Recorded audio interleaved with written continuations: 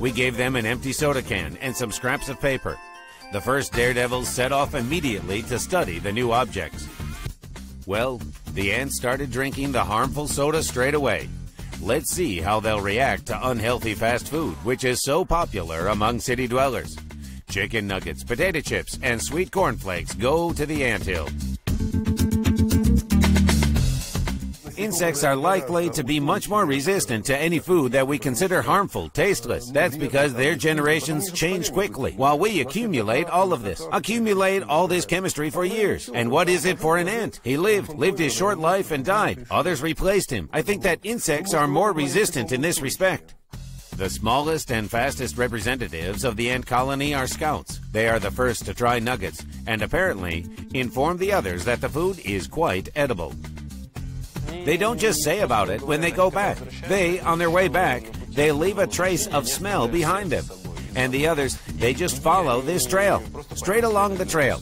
Even if the trail is meandering, they won't get confused. They won't get lost.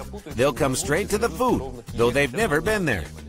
There are more and more ants near the nuggets. Apparently, they like this kind of food. Some even bite off quite large chunks and take it with them. Perhaps it'll take it to the anthill, because not all ants go out to eat. It's only a certain part of the ants that leave the anthill. There are two options. Either they store food in themselves and, going back, feed the others who don't go out.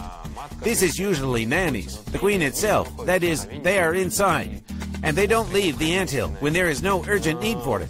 Accordingly, here they either eat to the full or take a piece right there inside the anthill. And there, accordingly, will be able to give it to those ants that are inside. And now a bigger ant joins the feast. Most likely, it's a soldier. They are not likely to play a defensive role in this case, but a function of a large refrigerator, a stock of food. What I mean is that they store food in themselves, here, in this abdomen, and they have two stomachs there. One stomach is their own, that is, they store food for themselves, eat it, and the second stomach is just like a storage place. That is, they store all this food inside themselves in case, when they are inside the anthill, that is, they come later and sit in the anthill until one of those ants inside comes up to them and asks them to feed them. As for chips and cornflakes, we made a mistake, giving them to ants as they were. This food was too dry for them, so it didn't even interest them. They don't care if it's fried food, boiled food. The main thing for them is that there are proteins, there are carbohydrates, there is water, there are fats. And therefore, such flexibility about food, that is, it doesn't matter whether it's of animal origin or vegetable origin. They are ready to eat all of this.